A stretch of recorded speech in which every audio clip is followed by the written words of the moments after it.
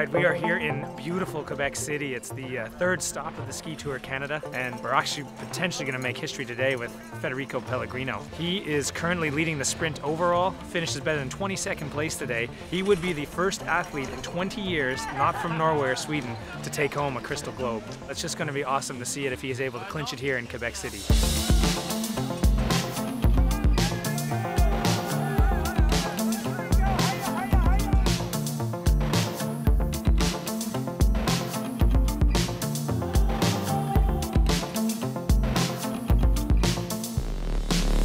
Federico, he's an unbelievable guy. Whenever he's close, whether he's a meter away or whether he's 5 meters away, you always know he's going to be a threat. He is a really good guy. He's really smart, young, he has a lot of potential. Honestly, his goal today is not to get 10 points, but he's just looking for the victory. That's the goal of every athlete there.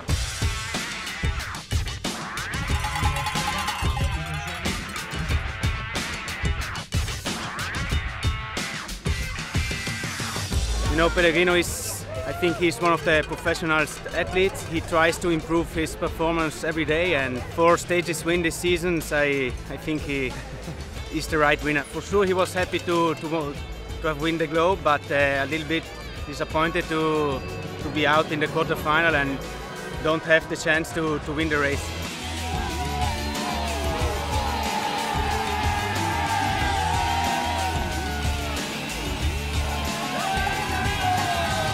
I wanted to finish this season with a winning day, but it was at the same a winning day, because with the globe for me was a really big satisfaction, and for all the sprinters this was the goal, and I won it, and so I will even drink some champagne inside the globe when I will have it.